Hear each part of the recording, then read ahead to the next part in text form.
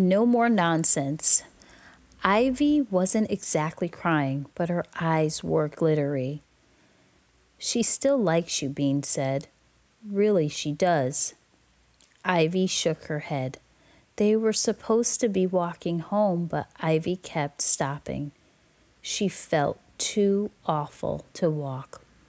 Why didn't you just say that the bathroom wasn't haunted? Asked Bean.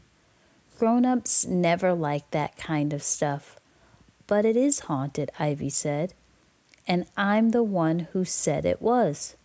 Okay, Bean said, but you don't have to tell them everything. I didn't think Miss Aruba Tate would get mad at me. She's not mad at you, said Bean. She is mad at me, and Ivy, in the choked voice, she hates me. No, she likes you because you know all the answers, Bean said.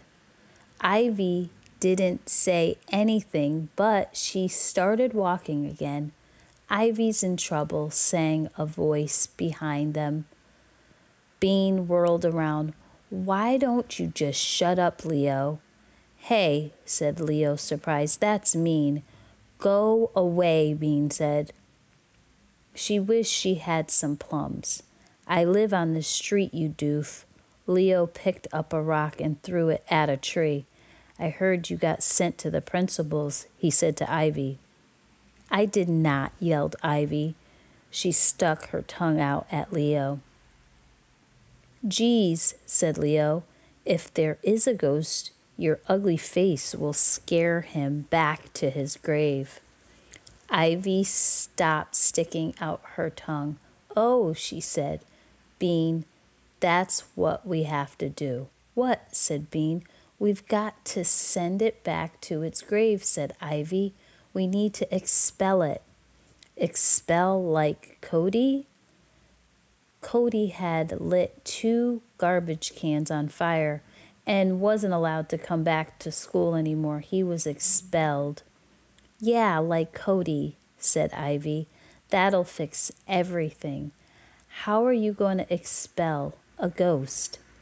Leo asked. They hadn't forgotten he was there. Secret, said Ivy and Bean at the same moment. They looked at each other and smiled. Aw, come on, said Leo. I won't tell. Can't, said Ivy as we started to walk away. Leo looked glum. Bean felt sorry for him. We'll tell you afterward.